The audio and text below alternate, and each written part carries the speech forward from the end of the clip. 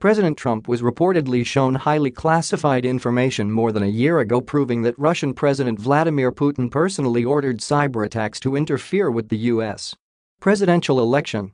The New York Times reported on Wednesday that Trump was shown the information at a briefing weeks before his inauguration. The documents he was shown included texts and emails from Russian military officers, as well as information from a source close to Putin, according to the Times. Sources who attended the briefing told the Times that Trump was grudgingly convinced that Putin ordered the interference, a sentiment that stands in contrast to his comments at a press conference with Putin earlier this week. In comments that he walked back more than 24 hours later, Trump said that he did not see any reason why Russia would have been behind interference in the election.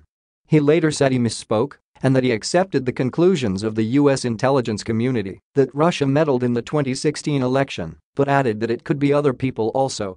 A lot of people out there. And on Wednesday, the president replied no to a reporter's question about whether Russia is still targeting the U.S.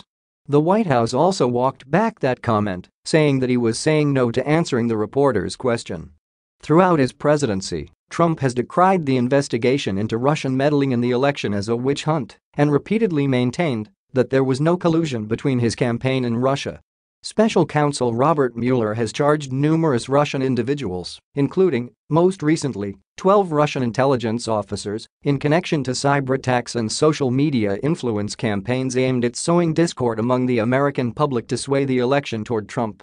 At the meeting ahead of his inauguration, The Times reported that former CIA Director John Brennan, former Director of National Intelligence James Clapper, former National Security Agency Director Michael Rogers, and former FBI Director James Comey briefed Trump on documents, emails and human sources leading them to conclude that Putin personally ordered cyber attacks aimed at disrupting the election. The intelligence community has maintained this position throughout Trump's presidency.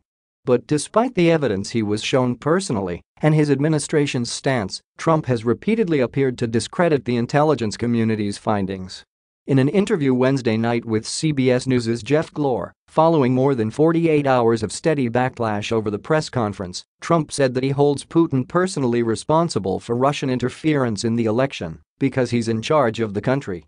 And he echoed what he said Tuesday, which at the time he read from prepared remarks, "I do have confidence in our intelligence agencies as currently constituted."